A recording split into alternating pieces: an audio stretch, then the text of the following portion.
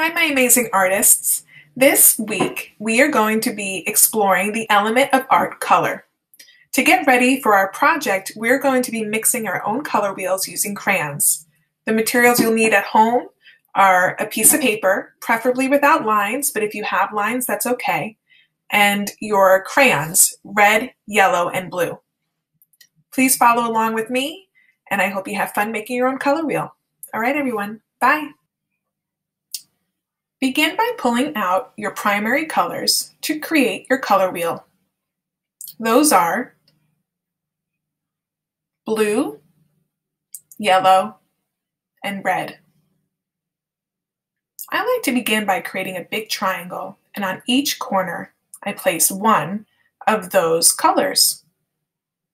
Then I do an upside down triangle. If you notice, I'm mixing now the red and yellow, and that creates a secondary color, orange. When you mix your colors, I always place the lighter color first before I add the darker color. So with the yellow and blue mixture, the lighter color would be, that's right, yellow. With red and blue, it depends on what your crayons look like, but sometimes they're pretty similar. Now what happens if you try mixing orange in different ways? Maybe you start with yellow first, maybe you start with red first. Do they look the same? Which one looks more like orange? You're going to continue to experiment using the other color mixtures, blue and yellow to make green.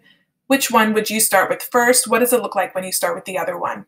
After you're done making your color wheel using crayons and your primary colors, blue, yellow, and red, you are going to upload this to Artsonia. Have a wonderful day. Bye.